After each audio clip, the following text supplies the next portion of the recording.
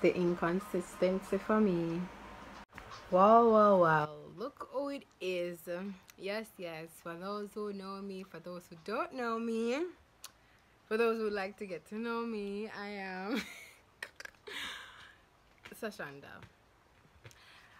Yes, I have been missing for quite some time, a year and some months, if I dare say. It has been a very rough patch. We all kind of test. I started YouTube right after leaving sixth form. I was about to embark on my journey when I was starting college, but it turns out I didn't even end up setting a foot on the campus, and it's been a year now, going into my second year now. So that was a big scam. And the other day I was like, whoa, don't I have a YouTube channel? And I went back on it and I see somebody post 2 videos, and I was like, no man, it looked bad. It can't be so inconsistent, and it just in the back of my head, so I start something and I can't finish it. So I was like, I think I may give it another try.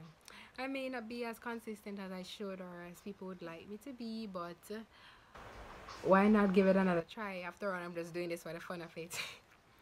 YouTube in itself is like a therapeutic kind of thing. Even though I talk to myself right now, I know some potential people will hear this video and will be watching it. Thank you so much for watching this video. I decided that I'm gonna do this anyways. I'm not sure what the outcome will be, if I'll be successful in this area such as YouTube, because I'm all new to this. I am not the best person at doing these things, but I'm doing it because it's something that I feel as if will benefit me in some way, whether I gain friends or gain insights from other people I don't even know.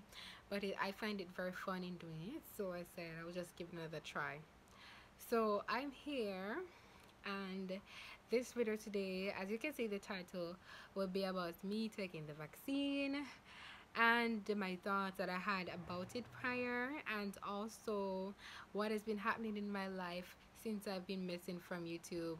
Before I get into the video, I just want to say that I spent months, basically a year, denying that I would like to take the vaccine, but upon futuristic researches that I've done, I have decided that I would be taking the vaccine.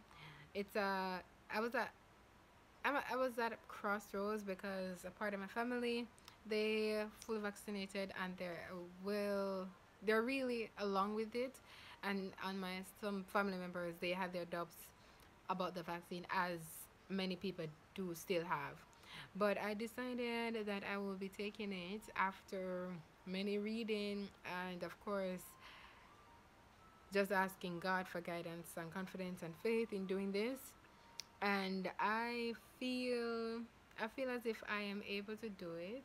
I feel okay, and I'll be sure to keep you updated on the process and how I feel after taking the vaccine and so forth. So yeah, I think we can get into it now. I talk too much anyways.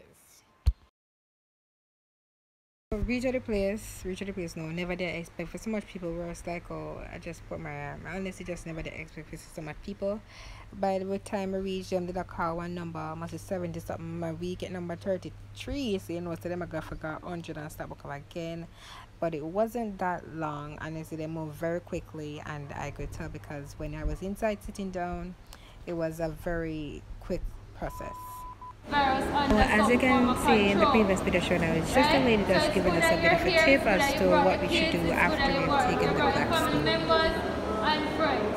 Encourage others to come. I gave you guys some pamphlets. You can share them with your friends, your peers, and whoever you see on the road. I just want to tell me now, after I've gotten my vaccine, I've gotten my vaccination card to show that I have got my first dose. It's officially 1 day after receiving my first dose of the Pfizer vaccine. And the symptoms that I am experiencing are none, honestly. The only thing I'm feeling right now is just a bit of a soreness or tenderness of the muscle area that I received the vaccine on.